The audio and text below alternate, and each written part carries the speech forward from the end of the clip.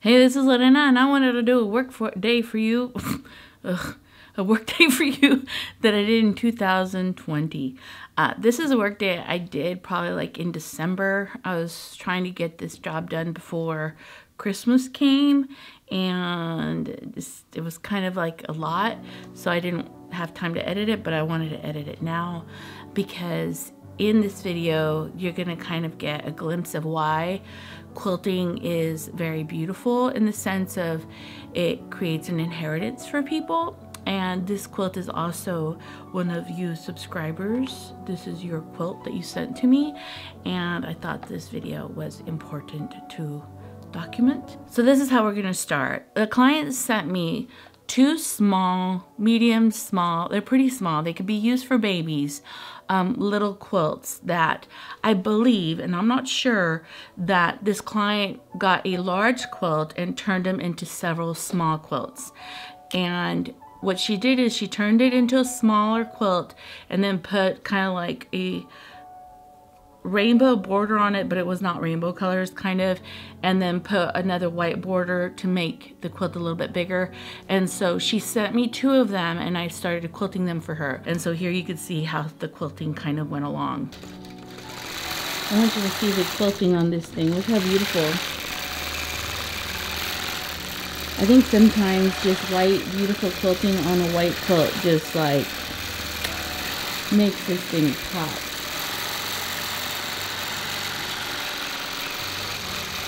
It's an antique quilt. I have to do like a couple of these. These are from one of the subscribers. So this is what the quilting looks like on the top.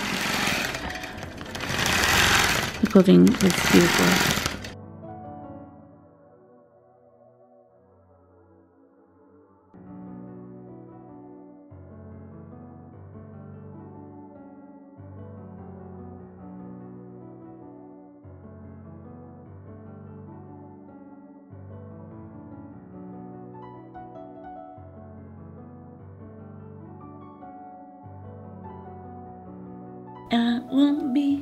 I have this Madonna song in my head, my lucky star, my heavenly body tonight.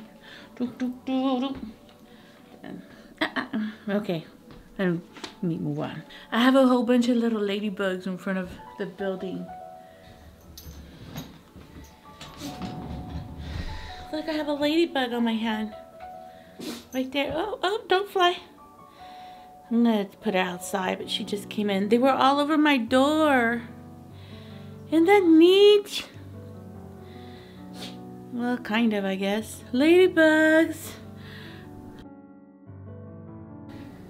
She wants me to quilt these borders. So this is the border. This is just holding the border, and this is the border. And this is small quilt. Small. I'm gonna put it on here. And what I'm gonna try to do with this is make sure that these can't shrink at all. She only gave me the exact measurements so she could put it on the original quilt.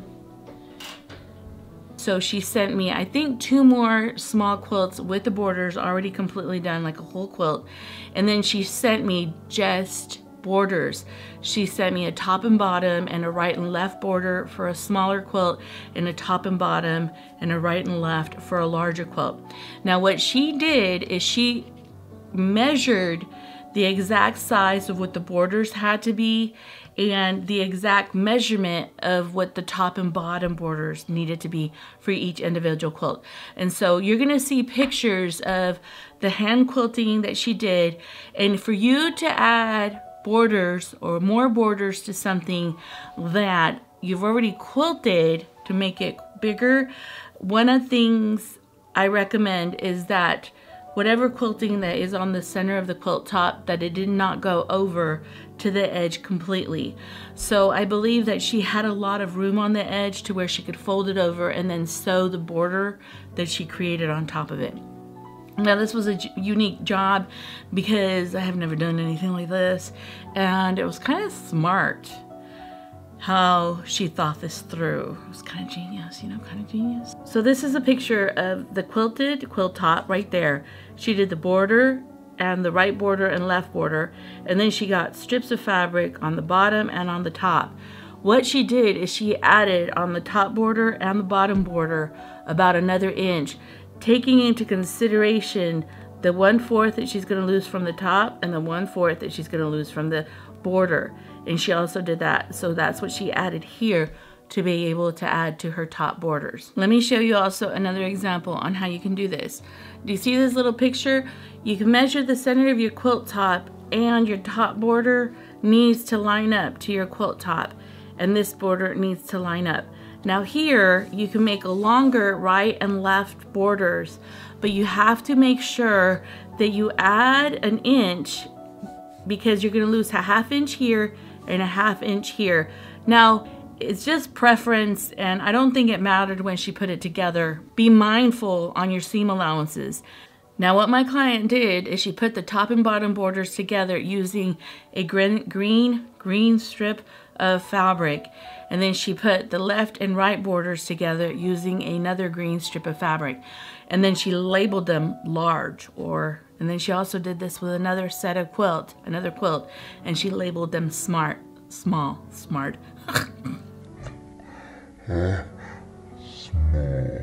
When she did this, you have to be mindful of, when you're quilting it, the quilt shrinking in. Yeah, the quilt shrinking in a bit. And either way, if it shrinks in, you have to make sure that you don't quilt it too much to where you shrink in too much that it's not the exact size of the border for your center quilt top. I ended up counseling her and telling her, let's try a kind of not so quilted design that it gives me the ability to go all the way across that border, the top and bottom, or the right and left, whichever I started working on, and make sure that it didn't take in too much to where it wasn't going to fit her quilt top. Yeah, that was the thing. This has been an act of creative genius. I look crazy because I've tried different designs and then trying to figure this out. I realized when I measured it that it came in 1/2 inch, which was not horrible. Thank God we didn't get a very dense quilting design, because the more quilting you put on a piece of material, the more it shrinks in, and the less quilting, the less the shrinkage. So that's the thing. Okay, so I'm measuring 1/2 inch here.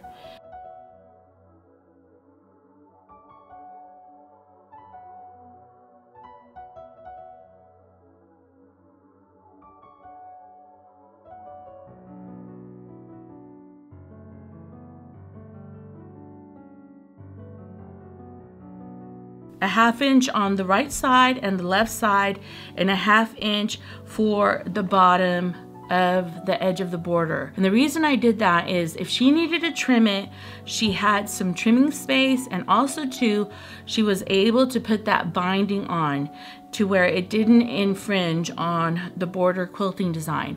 So I made sure I quilted right to the edge of that color strip that she put and kind of shrunk it in to the border markings that I made. And so when she had it, she had about a 1/2 inch to fiddle with it when she's putting the other border. And the reason is when she sews it together, hopefully if it fits perfectly, she'll have like a little tiny gap when she puts the quilt together, and that's where the end of the design will end. Or if she needs that extra space, she can kind of move the material. So one of the things about working for clients that are out of state, you really don't know if what you did worked. You don't know. You're hoping that you did a successful job for them, but now it was her turn to go ahead and get those borders and sew them on the quilted, hand piece quilted center top. Now, I also had to find a design that kind of went in line with her hand piecing. That was a thing too, finding a design, and I found this beautiful and bright design, and it just looked gorgeous. Mwah. It was beautiful. And when she took it, it was so neat how she folded the quilt top. She had the edge of the quilt top and the edge of the border that I put on for her. She went ahead and sewed the quilt top and the batting, and also the quilt top and the batting of the border. And you can see a picture of how she did that. What ends up happening, it's the back fabric of the quilt top that was hand pieced and the back fabric of the border, they're now loose flaps. I recommend you hand sew it, but she's so good and she's so smart. She aligned it to the seam of where the quilt top and the quilt border seam together. She aligned and folded it in and pinned it, and then just sewed down that seam and locked that seam in. And no one would know that she did any of that. I would hand stitch it down so that it would look like a nice clean seam, and hand stitch the back fabric to the batting so that it's all locked in together, but she chose to sew it. And let me just show you how beautiful this came together. I've never done a job like this to where I worked on the borders and separately from the center of the top, but this was a neat experience. Now I wanted to share why this client did this. This is a quilt I believe that her grandma quilted, and she had it on display. I saw it on a bed, and she decided that she was going to kind of make it as a gift to, I believe, her children and grandchildren. And you can see these pictures, picture of the quilt top, the person who created it, the history kind of behind this quilt top, and put it in these precious little boxes and gave them away as gifts. Now, there's something beautiful about sharing something that's someone in your life that you experienced and loved you, and sharing it with your children. I just think it's the treasure.